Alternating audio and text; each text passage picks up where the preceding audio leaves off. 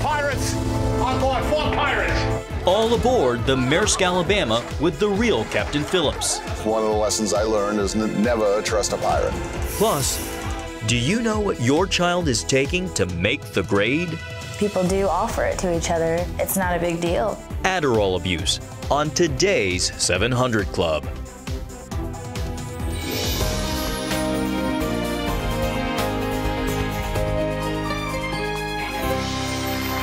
Welcome to this edition of the 700 Club. You know, when you're dealing with computers, they talk in terms of man-years. It will take 30 man-years to fix the problem. Well, the problem with Obamacare, they're looking between 3 million and 5 million lines of code that need to be rewritten. I have no idea what all that means, except they're using terms like failure, disaster, catastrophe on this signature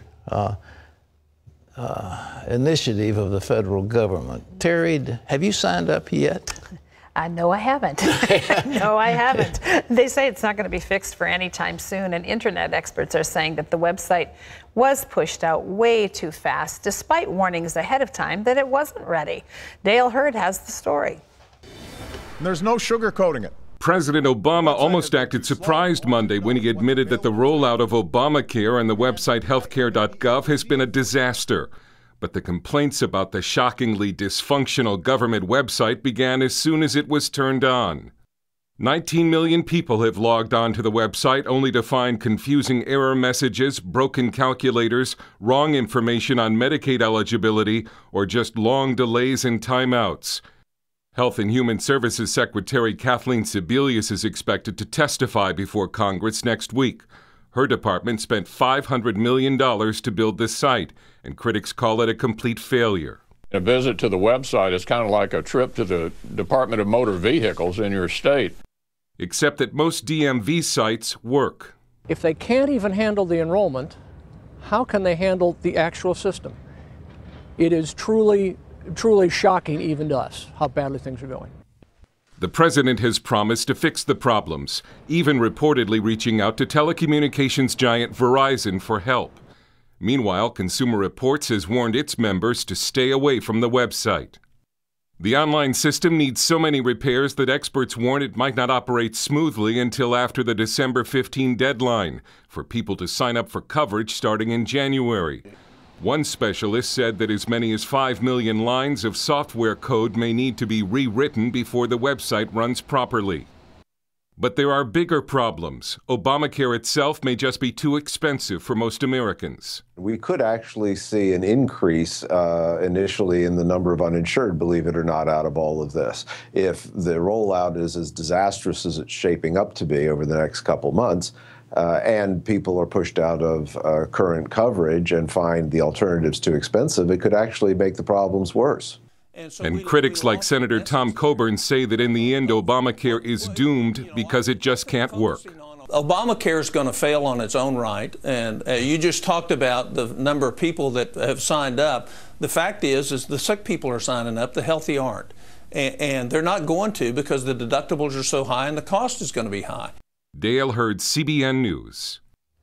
We're going to try to do a story for you tomorrow. As I understand it, this particular initiative, the software initiative, was farmed out to a Canadian company which had failed and was dismissed by Canada because of the problems they had, and yet they were chosen out of many people who were bidding to do this job. And we're talking about spending hundreds of millions of dollars on this thing, and it has been a colossal failure. Well, and that's just the failure of the system that's handling the signing on and all of that. But Pat, the system itself, once you're in it, is so flawed. Why didn't anybody look at the costs involved? You talked about young people the other day.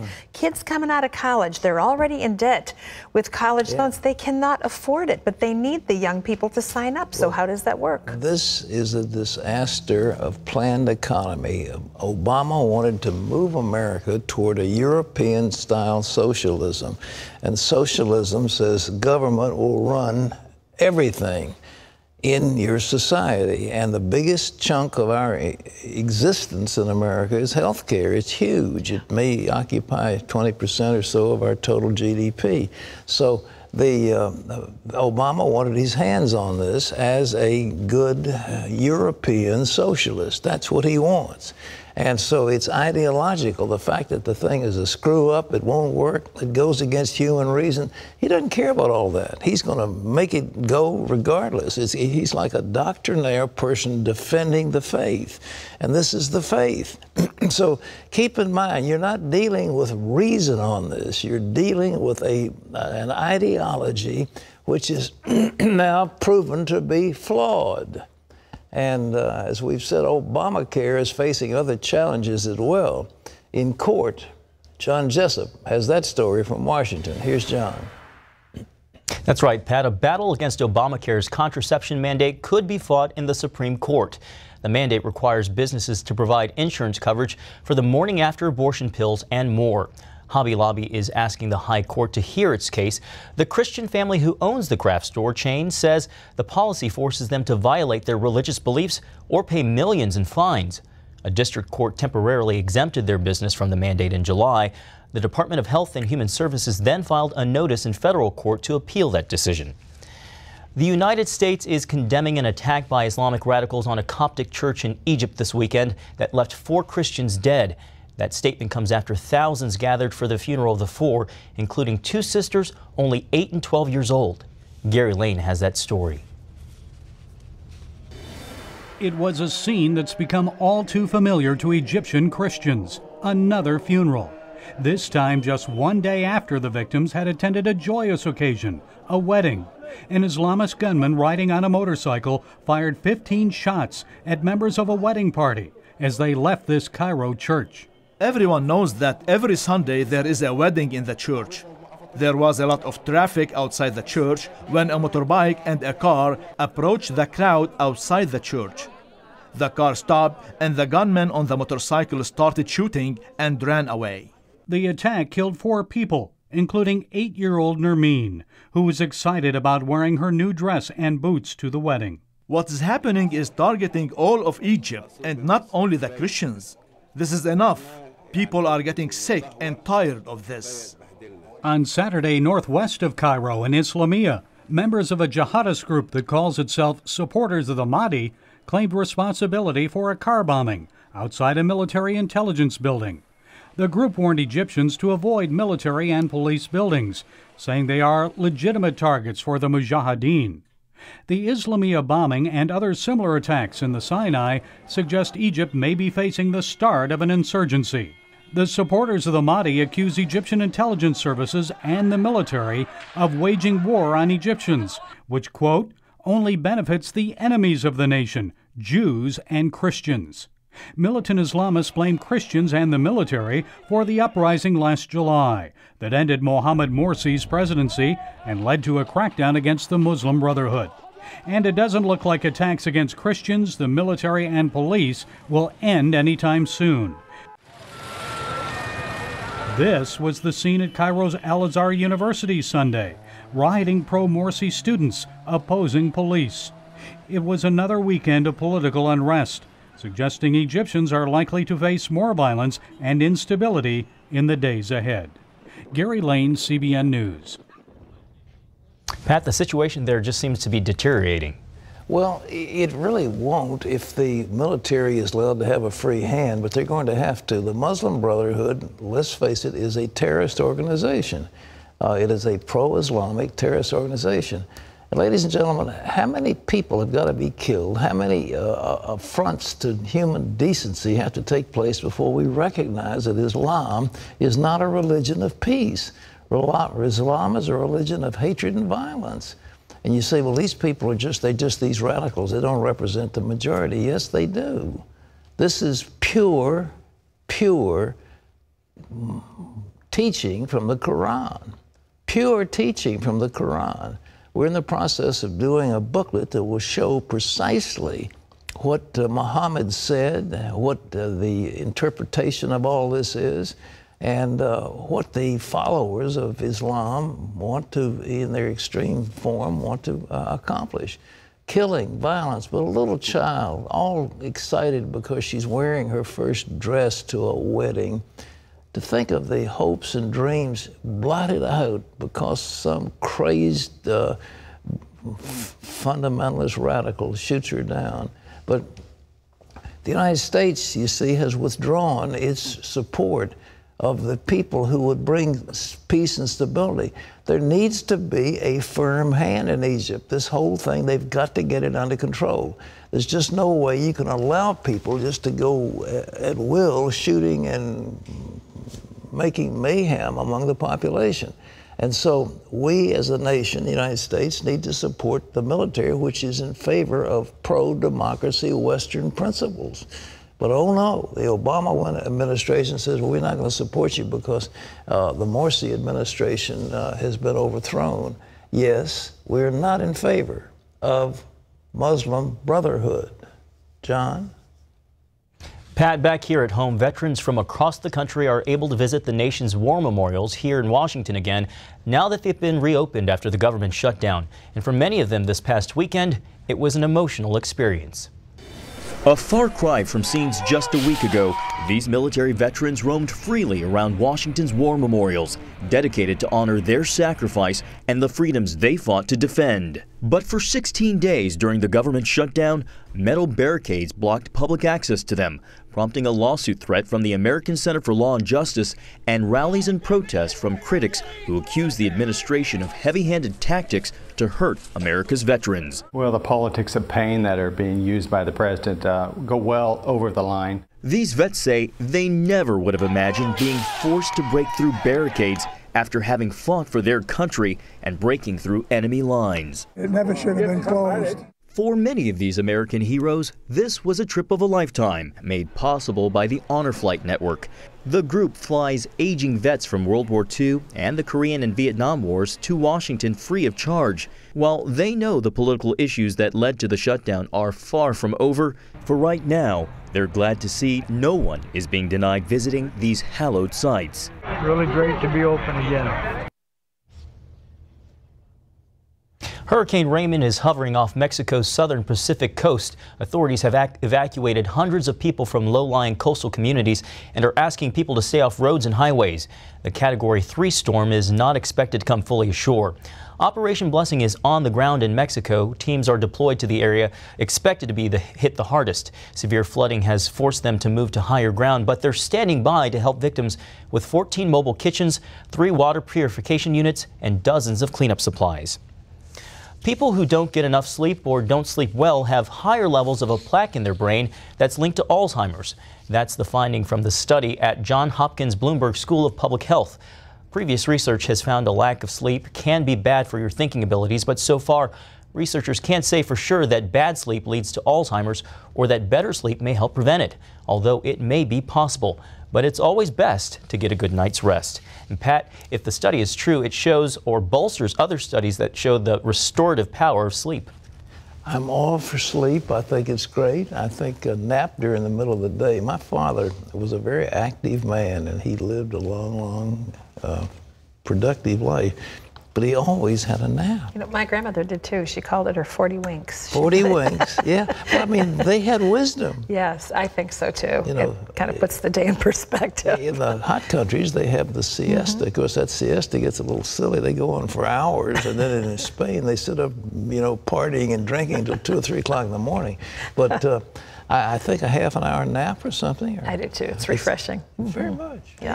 Okay. So if my door to the office is closed, you'll know.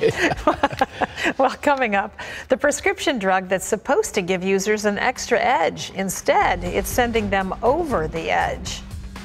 Worst possible thing you could even imagine. Smart, good-looking kid, and the Adderall just destroyed him. Hear what's being done to stop Adderall abuse. That's next.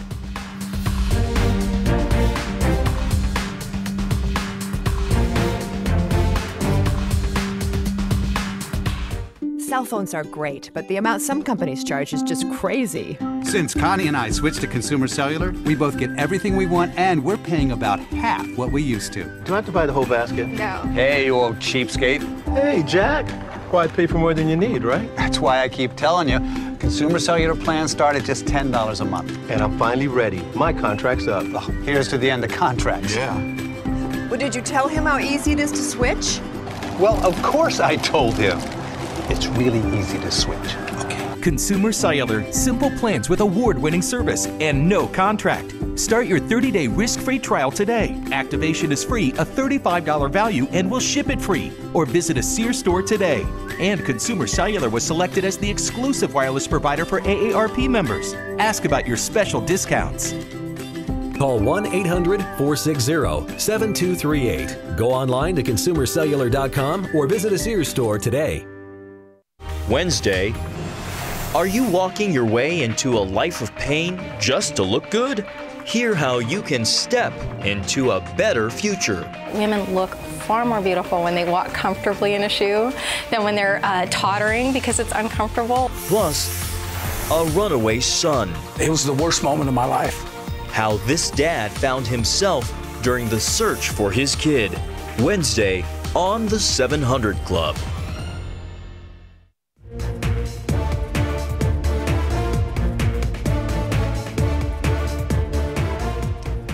Well, those of us from the, quote, greatest generation have a hard time keeping track of all the medications that are given to young people today. We've just heard of the dangers of Ritalin, and it's just being overprescribed in a shocking way. But there's a new one you may have or not heard called Adderall. It's one of the prescription drugs used to treat what they call attention deficit disorder. And 14 million young people in America between the ages of 20 and 40 take it. And many people think it's harmless. That isn't always the case. Our Laurie Johnson tells us about one young man who was addicted to Adderall, and it cost him his life.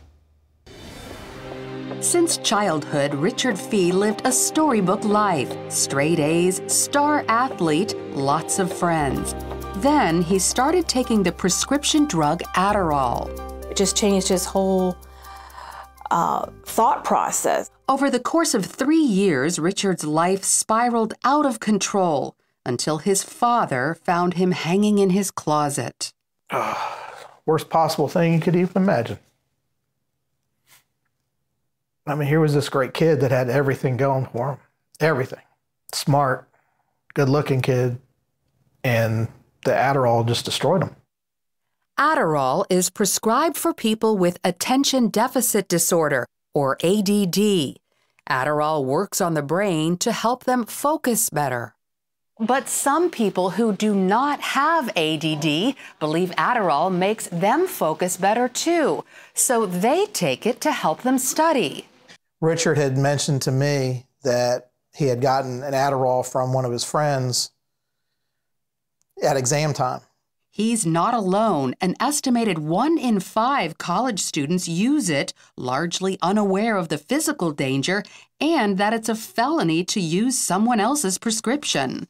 You hear in the library during exam week, people asking each other, or you know, I really need an Adderall pill. You know, people do offer it to each other. It's not a big deal to people on campus. Soon, Richard wanted his own supply. If you go to a doctor and you just tell them you have the signs of ADD, that without any checking, they'll just give you a prescription. And that's basically what he did. Dr. Gretchen Lefevre-Watson, a clinical psychologist, researches the misuse of drugs like Adderall. She says it's easy to fake ADD. If you talk to most college students, they could probably tell you a doctor or 2 or 3 in town to go to and what to say and do in order to get a prescription. Adderall is a Class 2 narcotic, an amphetamine similar to cocaine. It can be very addictive. You can get a euphoric feeling with a crash afterwards. After college, Richard moved back home with his parents and convinced 2 separate doctors to each prescribe him Adderall. Yeah, Richard would be up for days, be up for 3 days in a row, walk in the house 3 o'clock, 4 o'clock, 5 o'clock in the morning, wide awake. And then he would crash for a couple days and sleep for a couple days. The Fees tried to get Richard's doctors to stop prescribing the drug. I said, you keep giving Adderall to my son, you're going to kill him. But Richard was over 18, and his doctors said legally Richard's treatment was private. Was actually stayed in the reception area behind the little glass partition and said he couldn't talk to us. Richard's doctors both increased his dose. You can become more seriously addicted and become psychotic and lose the ability to think clearly and do things that you otherwise wouldn't do. I'd seen him, he was on the computer, and he had just put little pieces of Scotch tape on his fingers because he didn't want the keyboard to be able to get his fingerprints. Why, I don't know. He covered up the camera on it because he felt like people could be watching him. During this time, Richard's becoming more violent. He's making threats. I mean, we were scared of our own son during that time. We slept with our doors locked. Not long after that, Richard took his life. It should have never, ever happened.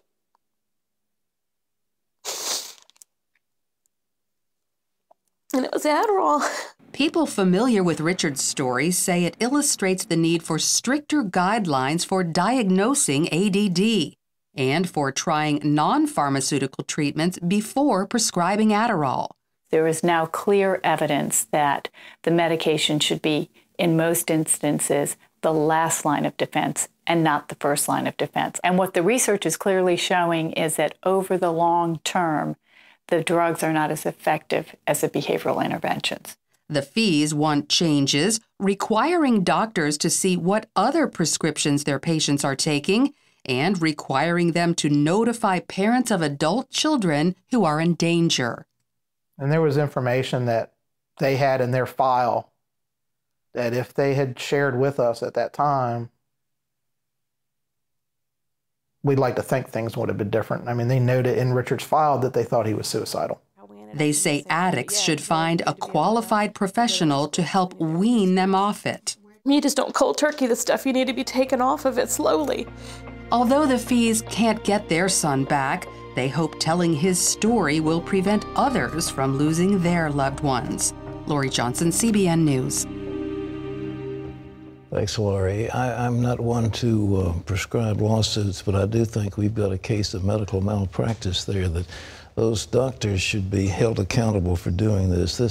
It's like putting a gun in the hand of a crazy person and saying, well, you just make sure you don't shoot yourself.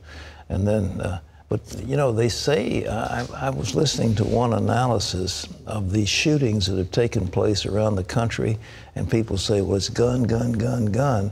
And it's not gun, gun, gun, gun. It's medicine, medicine, medicine. It is antipsychotic medicine over and over and over again. The people involved have been on some kind of psychotic medication, and that has been the trigger that has led to some of these very violent acts that have taken place. And so we say, well, let's have stricter gun laws. No, let's have stricter laws regulating the prescribing of these antipsychotic drugs. That's the problem. Terry? Sad story. It says. Well, up next, the true story behind one of Hollywood's hottest films. I was supposed to be exchanged for their leader. The leader came down, he got in the boat, and then they didn't exchange me, so that's one of the lessons I learned, is never trust a pirate. The real Captain Phillips tells us his tale of survival when we come back.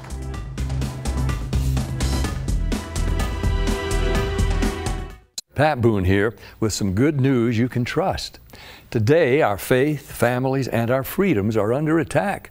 Polls say 2 out of 3 Americans no longer trust government. A stalled economy, weakening dollar, and politicians willing to steal money from our children to waste on unfixable problems. So, whom can you trust? Well, our money still says in God we trust. But do we? Or have we quietly allowed the things we hold sacred to be stolen by the enemies of traditional values? Today, our government spends almost twice its income, running up a tab for future generations into the hundreds of trillions. How can you stop this from happening to your family? Well, it's all covered in a fantastic new book, The Great Withdrawal by Craig Smith and Dr. Lowell Ponte. Every American needs to read this book. Why don't you call now for a free copy of The Great Withdrawal? It's the simple truth you can trust. In 2008, my husband Gary departed for heaven. I was still grieving. And then to find out I had cancer, I began praying, God, how do I do this? Where do I do this? Cancer Treatment Centers of America was the place. Dr. Neelam outlined a plan that would take care of my mind and my body, and she prayed with me. For Bible-believing Christians, we're able to pray with them in a much deeper way as they begin to really rely upon their faith. At Cancer Treatment Centers of America, we believe in the power of faith and prayer as indispensable allies in the fight against complex and advanced stage cancer. I'm back in Telluride on the mountain skiing. I feel strong and healthy. Advanced medicine and technology. And I am a survivor. The warm embrace of the spirit and the power of prayer. These are happy tears. Please go to cancercenter.com/faith. Appointments available now. Cancer Treatment Centers of America. Care that never quits.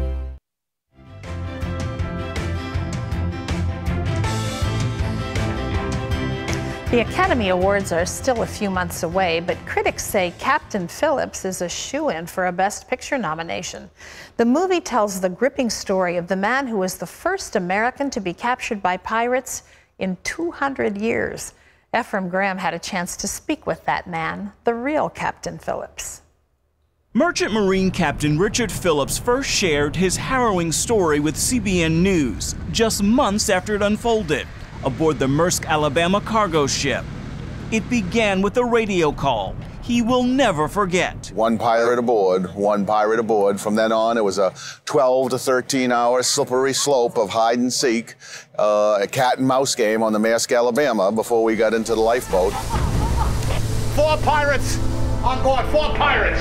Hours turned into days, and that cat and mouse game now plays out on the big screen. We stay locked down until help arrives. No one comes out until you hear the non-duress password from me, which is supper time. With Academy Award-winning actor Tom Hanks playing Captain Phillips. In the real-life tale, the Alabama's crew captured the pirates' leader. Phillips surrendered himself to the remaining 3 and boarded one of the ship's lifeboats. Pump it, and you're in the water, and off you go.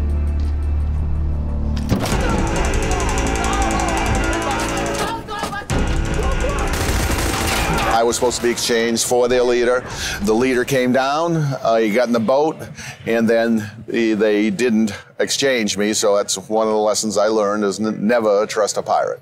Barkhad Abdi plays one of the pirates, Musi, in the film. Before landing the role, he was a limo driver living in Minnesota. I'm from Somalia. I was born in Somalia. I lived in Somalia until I was 6 years old. You know, at the age of 6, the war started. His young life in Somalia gave him the background to embrace the role. Kids have no parents. I was fortunate enough to have parents that took me from country to country, be a better person and make something out of myself. But he didn't have that, you know, and I understand him. Captain Richard Phillips was the first American seaman captured by pirates in 200 years. He was freed Easter Sunday, 2009, after Navy SEALs shot and killed 3 of his captors. Before his freedom, there were many lessons Phillips learned in his 4 days aboard the tiny 28-foot lifeboat. The biggest lesson? There is power to prayer, and it did help me. I didn't pray for escape. I prayed for strength and patience. I prayed for the strength. God will let me have the strength to continue and know when to escape, and the patience to wait for that time. Even when that time did come, Phillips had a hard time believing it. It wasn't until I was being hoisted up on the Bain Bridge onto the deck of that U.S. Navy ship, that wonderful sight that I get to see, that I finally realized that, hey, I made it. I'm out of there. I'm alive. He shared his story in a book and now on the big screen, where there is Oscar buzz. But Phillips's biggest honor is recognizing his fellow merchant Marines and shining a light on the dangers at sea. Fellow men and women of the International Merchant Marine who are kept at gunpoint as hostage, waiting to be freed. Ephraim Graham, CBN News. It's an amazing story. Captain Phillips is rated PG-13 for violence and intense action scenes. Check your local listings for theaters and times. Well, still ahead, the time of the show where we turn the content over to you, our viewers, because we're going to be asking your questions. Garrett wants to know, why does God allow so much turmoil in the world? Pat's going to offer his response when we come back.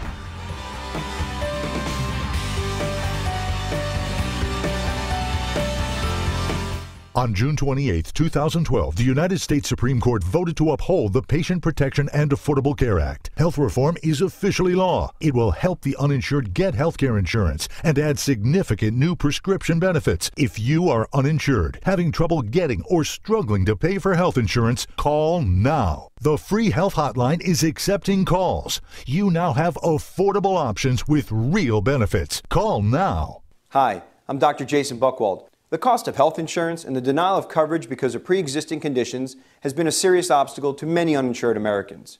But now the law has changed. If you are uninsured, having trouble getting or struggling to pay for health insurance, call the free health hotline. All callers will get the Together Health Group Prescription Pricing Plan free. Call the free health hotline now. Get the health insurance and prescription coverage you deserve. Call 1-800-399-9233. That's 1-800-399-9233. Call now. Did your magic phone service promise you everything but come up empty? Sign up for Basic Talk. Unlimited calling for only $9.99 a month with no annual contract. It's a home phone service you can count on. It's not magic, it's Basic Talk. Call, click, or go to Walmart today.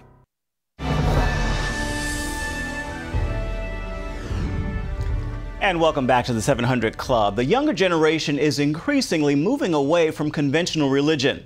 A Pew Research Center report found nearly 20% of Americans now consider themselves religiously unaffiliated. That's up from just over 15% 5 years ago. But still, the report found that many of the religiously unaffiliated still consider themselves spiritual in some way.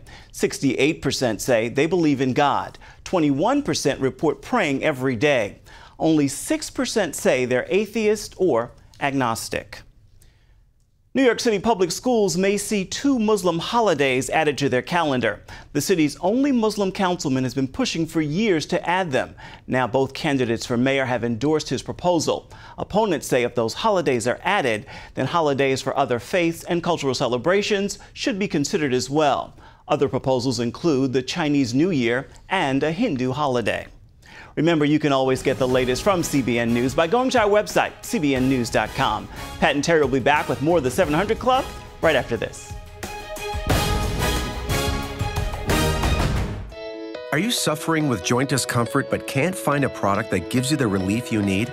Then stay tuned, because the next 60 seconds will change everything. Because we're about to guarantee the first 100 callers a complimentary 2-week sample of Instaflex, the top-selling joint formula at GNC. Instaflex is a top seller because it's our most powerful joint formula ever, so it can give you the relief you need. And now you're guaranteed to receive a complimentary 2-week sample of Instaflex if you're one of the first 100 people to call 1-800-936-1073. If lines are busy, try again. Instaflex gives powerful, effective relief for your knees, hands, even your hips. And you're guaranteed a complimentary 2-week sample if you're one of this station's first 100 callers. Instaflex is available at GNC, Walgreens, and these fine retailers. But you can only guarantee your complimentary 2-week sample by calling now. 1-800-936-1073. 1-800-936-1073. Looking forward to who you want to be is only natural. Working toward who you're meant to be, only Regent. Our highly regarded 50-plus on-campus and online degree programs help you progress from what you like to do to what you live to. So from classroom to corner office, courtroom to Capitol Hill, you're prepared to excel in all aspects of life. Learn how knowledge and faith together can change your life for good and the world for the better. Accessible, affordable, accredited. Only Regent.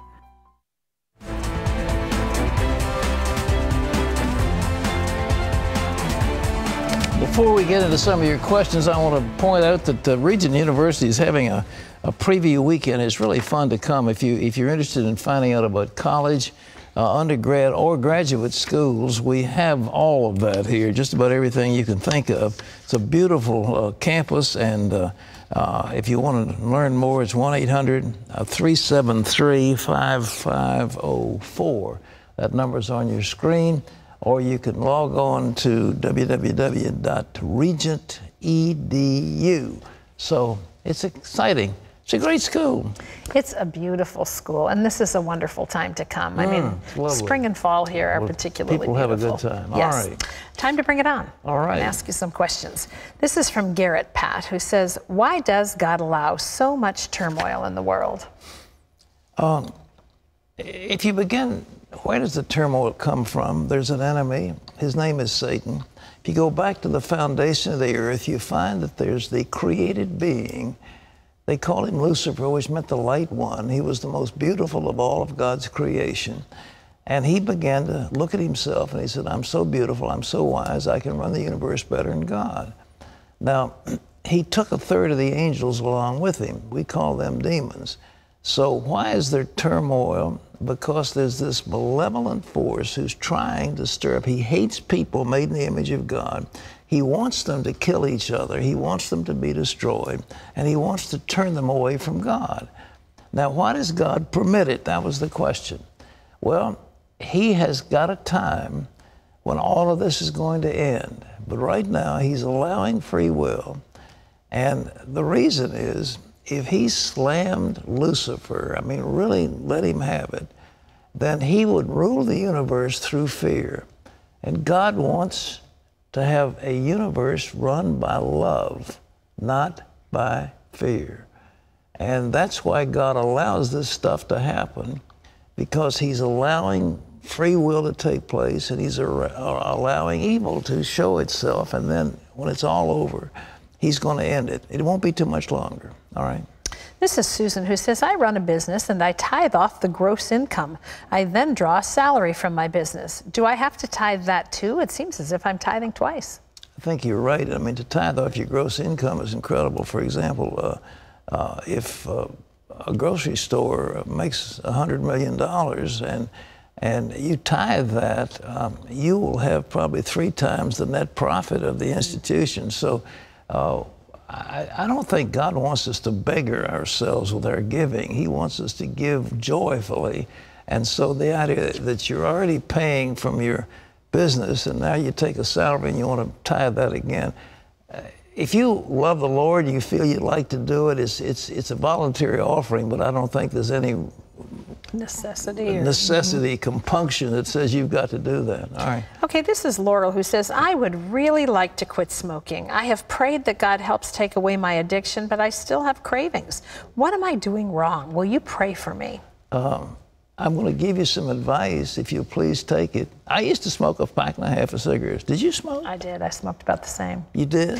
I had a very hard time quitting, but you know, one day in a moment when I realized that it wasn't just bad for my health, but that not by that time I was a believer, that I was ruining my body as the temple of God.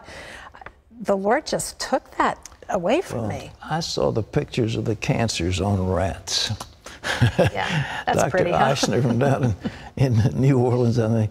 And I said, I'm not going to do this to myself. So I came out of an evidence class. I was in law school, threw it on the floor, ground it out. It's the last one I smoked. But listen, you ask, what do? 21 days. I'm preaching over and over again, 21 days to create a new habit. Today you don't smoke. The next day you don't smoke. Next day, but you don't say, I'm going to quit for life. I'm just not going to smoke today. It also means that you take all the cigarettes out of the house, flush them down the toilet, get rid of all the tobacco, and don't go bum any cigarettes off your friends. And that's what you have to do. 21 days, and what will happen is, it happened to me, I got so I couldn't stand the smell of cigarette. It made me nauseated even to be around the stinking stuff. So instead of being a craving, it became a repulsion. All right. Okay, this is Natalie, who says, I married very young, and that marriage ended in divorce due to the fact that I committed adultery. I have since become a Christian and repented of my sins. I have since remarried, but my ex-husband says that my new marriage is forever, quote, cursed. Is this true? I think your old husband is sour grapes, and he's regrets the fact that you're not married to him anymore. But no, your marriage isn't cursed. You broke the commandments, but nevertheless, you've come to the Lord. He has forgiven you. You've started a new life, so get on with it and enjoy it, and don't let your ex-husband take away your joy, because that's what he wants to do. He's jealous of the fact you got married to somebody else. This is Michelle, who says, what happens to the bodies of the Christians who are taken up in the rapture? Will our physical bodies still be left on earth with just our souls going up to heaven? Some of that fanciful nonsense about people being taken out of an airplane and leaving their flight suit and a naked body ascending to heaven. I mean, it's all nonsense. But what will happen, in a moment, in a twinkling of an eye, we will be changed. And so when the Lord comes back, these bodies of ours will be changed into glorious spiritual bodies like unto his glorious body. In a moment, in a twinkling of an eye. That's what it says. So what happens? You don't leave your body behind. It'll be changed at the rapture, okay? That would be a wonderful time. Praise God, it'll be a wonderful time. He said, Paul said, I'm doing anything that I may achieve the resurrection of the dead. Amen. He's so wonderful, you can't even conceive of it. That's true. All right. Well, we thank you for your questions, everybody. We really appreciate hearing from you. Coming up, a small business owner who got scammed by his own employees. First mistake I made was leaving the business unattended. Before I knew it, I was $80,000 in debt due to employee theft. Find out how one investment saved his company when we come back. If I can talk to anyone as much as I want to here, namaste. Más soledad. Then why am I limited when I make international calls? Qué pena. Exactamente, amiga. That's why we'll connect the world with one low rate for unlimited calls. So I can call China as much as I want? True that. And India? Ah! And I can call my girlfriend in Brazil. Claro! Over 60 countries. People thought we were crazy to give you unlimited long distance. Crazy generous. Feel free to talk at Vonage.com. Wednesday. Are you walking your way into a life of pain just to look good? Hear how you can step into a better future. Women look far more beautiful when they walk comfortably in a shoe than when they're tottering because it's uncomfortable. Plus, a runaway son. It was the worst moment of my life. How this dad found himself during the search for his kid. Wednesday on the 700 Club. To listen to our top songs of the week, go to CBN Radio at cbn.com. When John's skate shop started growing, John decided to open a few more stores. Business was good, but then he let his guard down. And before he knew it, John was more than $200,000 in debt. In the world of ice skating, there's a relatively new discipline called synchro skating that could make its Olympic debut as soon as 2018. At the local level, John Harmata is part of making this happen in this rink in Downers Grove, Illinois, where he runs a small shop called Geppetto's. When John first started in business, he and his family prospered. We were able to buy a house in a nice suburb. We were able to pay for that within a year. We had no debt, no credit card debt, no business debt. But then John learned a tough lesson about business growth and failure. Back then, I was a little greedy. I wanted to be the biggest kid on the block. I measured success by how many store locations can you have. John soon learned that running multiple stores was more difficult than he thought. First mistake I made was leaving the business unattended. Before I knew it, I was $80,000 in debt due to employee theft. With the new stores failing, John was forced to shut them down and regroup. When the dust settled, he was more than $200,000 in debt and unable to pay his bills. The low point for me was when I had inventory bills coming due in September and October, and there was nothing to pay them with. I was tapped out and securing any type of loan with a second mortgage. The business was already, the line of credit had been maxed out for the business, so there was literally nowhere else to turn. At that point, John read a book by Pat Robertson called The Secret Kingdom. In it, something that really stood out in my mind was the law of reciprocity. How Pat describes in there about giving and receiving. The more you'll give, the more you'll receive. Soon after reading the book, he was challenged by something he heard on the 700 Club. I heard Gordon say one time, have faith and challenge God, because this is the only time in the Bible that God says to challenge me is with your finances. So I'm thinking, okay, how do I do this? And then I would have to say, well, join the 700 Club, be a partner, and you watch and see what happens. So I decided, okay, perfect. What have I got to lose? So John joined the 700 Club for $20 a month. Well, no sooner did I make that pledge when business started to increase. Out of nowhere, I had somebody come in with a huge jersey order, which was worth $5,000. As the business grew, so did John's giving. He increased to the 1,000 Club and eventually to CBN's Chairman Circle. Sure enough, business again started to increase. It was just mind-blowing at the time. I couldn't believe it, how this just works. All of a sudden, it just works. Just recently, I had an idea to increase my giving to CBN. No sooner was I writing the check when already business started to go through the roof. I mean, to the point where I could hardly handle it. There is no better decision anyone can make than to invest in God, in CBN, and then watch what happens in their life.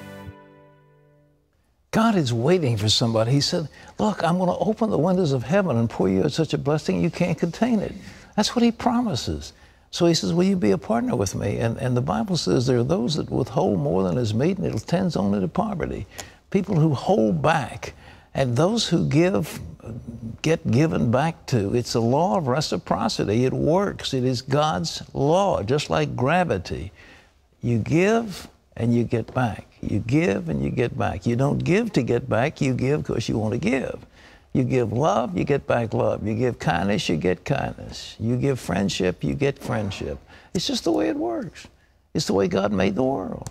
So why fight what God has set up? Just go with the flow and let God bless you. And by the way, I want to give you something.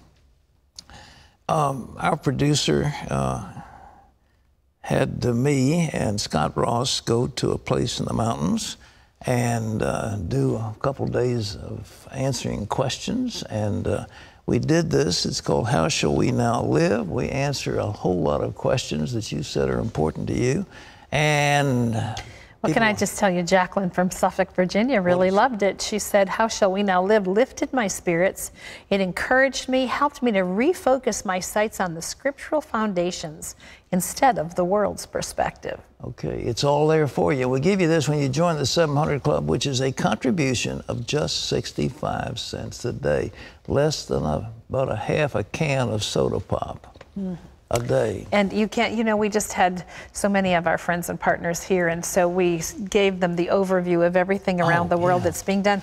I know this, but when I see it all together, I am wowed. You know, I go, God, you are amazing. Who wouldn't want to be a part of that? Well, that's what your 700 Club, $20 a month. So please call, and you could be a part of changing the world. Okay. Well, still to come, one man's search for the answers to life's toughest questions. At times I still tend to think about my past. Why did this happen? Why did this happen? Why did God let this happen? Hear how prison helped him get his answers when we return.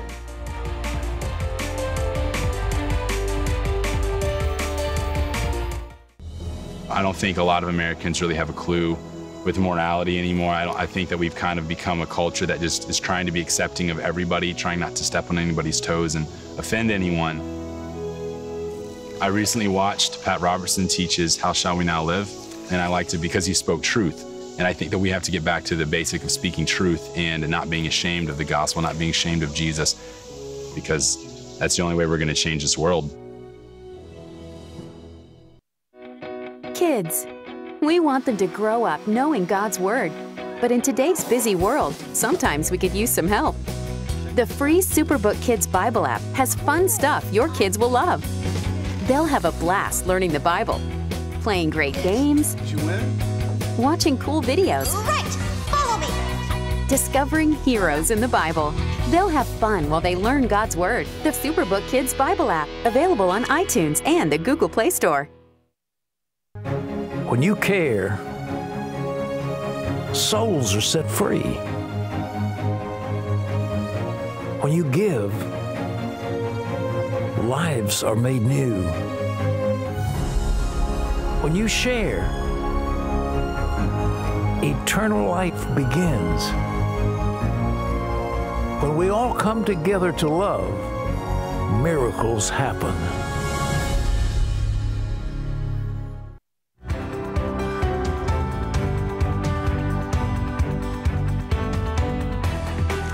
C.S. Lewis once said, pain is God's megaphone to rouse a deaf world. For Isaiah Borgum, that megaphone was being heard loud and clear. Growing up, Isaiah lost his mother and his sister. And if it hadn't been for a stint in jail, Isaiah might have lost himself as well. At times, I still tend to think about my past. Why did this happen? Why did this happen? Why did God let this happen? It's a question Isaiah Borgum has asked for most of his life. Why was he born out of wedlock? Why did his father abandon him? Why did his mother do the things she did? Why did she get AIDS? At first, Isaiah blamed his mom. Why would you do this to me? How could you be so selfish? Look at what, I don't have nothing now. And I was mad at my mom because my mom slept around and she ended up getting AIDS. Isaiah was just 7 years old when his mother died from AIDS. He and his siblings moved in with their grandmother, but things got worse. Grandmother had a boyfriend who was often drunk and he'd lash out at the kids. Isaiah blamed her too. I always blame my grandma, like, how could she let me experience this? Why did I have to go through this? As the eldest child, Isaiah took it upon himself to look after his brother and sister. He tried to protect them, but he couldn't. And then came the ultimate why. He learned his 4-year-old sister also had AIDS. In my heart, I think I kind of knew that she wasn't going to be here forever. So I just wanted to spend as much time with her as possible so I can build some memories and build some moments with her. And I think that's why it impacted me so deeply. Jasmine had contracted the disease in her mother's womb. Isaiah watched her suffer for a year before she died short of her 5th birthday. The night before she died, she said that the angels are coming to get her and take her to be with Jesus. Nothing changed for Isaiah and his brother until grandmother kicked out her boyfriend. But the damage was done. Now a teenager, Isaiah battled depression and suicidal thoughts. He now blamed God for his problems. I wore my anger on my sleeve, and how I felt inside my heart and being mad towards the world and towards God. In high school, Isaiah was getting in trouble for fighting and being disruptive in class. He was suspended several times and almost didn't graduate. He turned most of his attention to girls and drinking, but that had consequences. He got a DUI and lost his license. A year and a half later, he got his 2nd DUI and had to go to jail. But this time there wasn't not avoiding or not going to jail. I had to go to jail. Isaiah was sentenced to 30 days. There he had time to reflect on his life, where he had been and where he was going. Jail was pretty much the waking up point when I realized that, okay, I can either continue to keep going down the path I'm on, or I can change and seek the Lord and ask for forgiveness and ask him to heal my broken heart. Isaiah also began to read the Bible, and he realized that he was no better than those he blamed for his suffering. But the one who was better was Jesus Christ, and Isaiah wanted to be like him. And just through reading and learning about his life, that's when I realized that, okay, I'd rather be this type of man and live like this than be out here dating women and hooking up with them a few months later and then having all these broken and pointless relationships and thinking that thing made me a man because I had all that stuff. It's just through reading about Jesus and how humble he was, that was much more pleasing to my heart and to my soul to be that type of a man. After much thought and prayer, Isaiah released his bitterness to Jesus Christ. This right here behind me happens to be the jail that I went to for my 2nd DUI, and it also happens to be the place where I accepted Jesus into my life as my Lord and Savior. Now 24, Isaiah is attending seminary in Sioux Falls, South Dakota, and he helps out at his church with the youth group. Isaiah says he's learned much about God's love, but he understands he's only begun the journey. I didn't fully understand that he was good until I saw him work in my life when I was in jail and how he delivered me and brought me out of my suffering. And I realized that, okay, Jesus suffered on a cross and died for my sins. If he can go through that, I can suffer anything that I need to suffer if it's going to strengthen me and bring me closer to the Lord. Amazing story. Isaiah's story is a story of choices. You know, for him, he was impacted by the choices made by his parents, the choices made by his grandmother. And, you know, you can feel so victimized. You can get so bitter, so wounded, and rightfully so. I mean, all these unfair things done, being left without family, being damaged by the things that were said and done to you. Here's the other choice. You can stay there and be bitter and be a victim of all of that. Or you can do what Isaiah did. You can say, this is not the road I want to walk. This is not the man I want to be. He read about Jesus and said, that's the kind of person I want to be. You know, we all have that choice. The Bible says, whosoever will may come. That means if you want to know the love of God, if you want the forgiveness of God in your life, it's here for the asking. You can reach out and take it. This is what the Word of God says. If any man is in Christ, he becomes a brand new creation.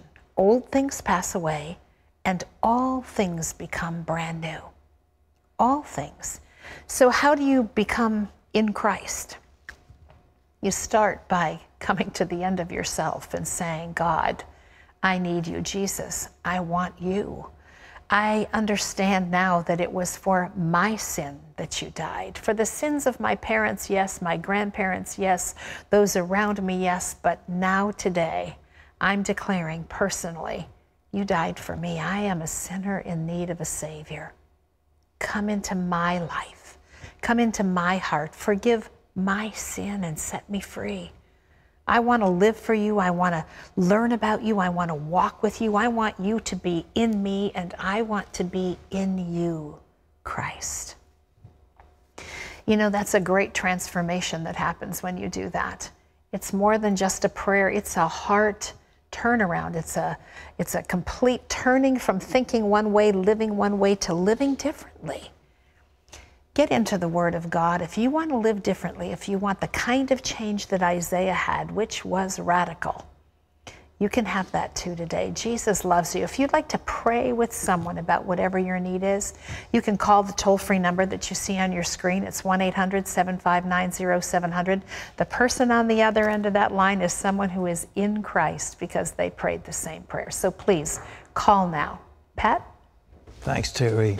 Well, that's all the time we have for today's program. Tomorrow, we've got a modern-day tale of the prodigal son, told from the dad's perspective. Hear how they both found healing. And we leave you today with these words from Psalm 40. I waited patiently for the Lord to help me, and he turned to me and heard my cry. For Terry and all of us, this is Pat Robertson, and we'll see you tomorrow on the 700 Club, so don't miss it. God bless all of you. Bye-bye.